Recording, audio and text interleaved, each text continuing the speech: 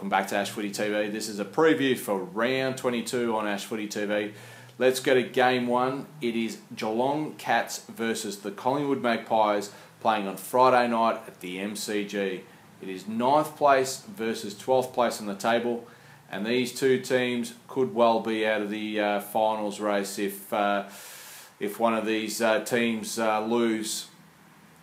Geelong got a draw against St Kilda last Saturday night, and it was the experienced players that made the most mistakes. It was very unusual for the experienced Geelong players to make those mistakes, and St Kilda, they played very good, and their young players are coming along very nicely. Collingwood, they got well beaten by the Tigers on Saturday afternoon at the G.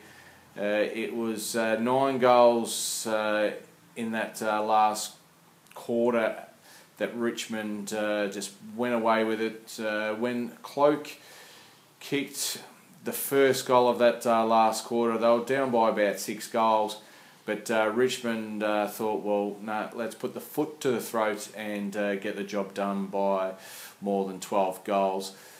This game, I think Geelong will bounce back and get a win over the Magpies at the MCG on Friday night.